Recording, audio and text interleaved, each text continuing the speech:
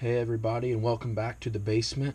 Today we're going to talk about the Flysky FS-I6 transmitter. It comes with the transmitter itself, a receiver which I already have mounted in my drone, and a bind plug which mounts the two together. This is one of the most basic transmitters on the market. It just has the two gimbals, the four trim switches, the four switches on the top, and the two knobs, along with the display screen here. As you can see, as I turn it on, up in the right corner of the display screen, there's the transmitter power bar, but it also shows you the volts at the bottom here. And then if you hold OK, you can get to the menu. First we'll go into System. You can change different models. I believe the transmitter itself can hold up to 20 different models, or 20 different receivers connected to it. And then as you go down, you can go to the RX setup, where you're going to want PPM on. Hold cancel to save it. You can check your RX batteries. I haven't had that much success with this, but I generally tend not to run my batteries very low, so maybe that could be the reason. Failsafe, you're going to want this on. As you can see, my channel 3 is at negative 99%. That channel 3 is the throttle.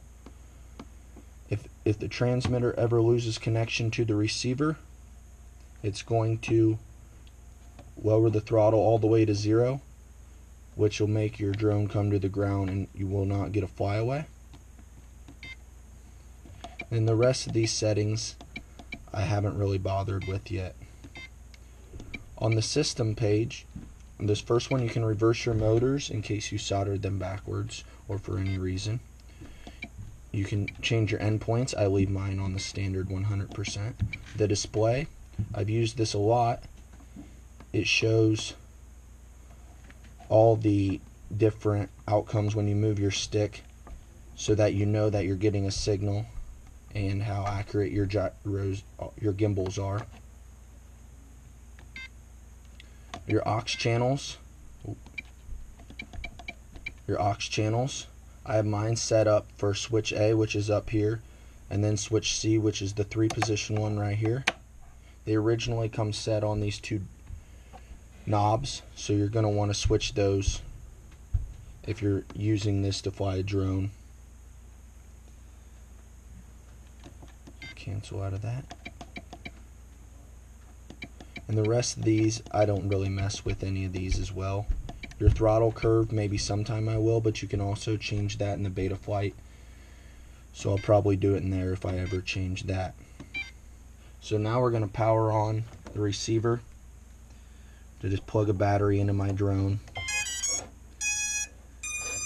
And immediately you can see it connects. You can see the RX battery power here, and then it also shows you the voltage there.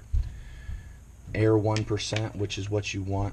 I've never had 0, so 1 is the best you can get. Sometimes when I flip it on, I get an air of 60%, but I just power it off and power it back on, and it reconnects it right away.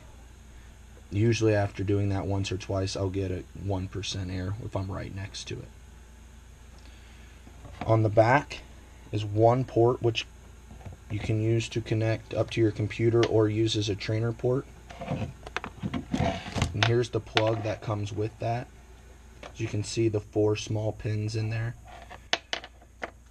Originally, this is the only piece I bought to use for the simulator package because I knew I had an aux cable here at home.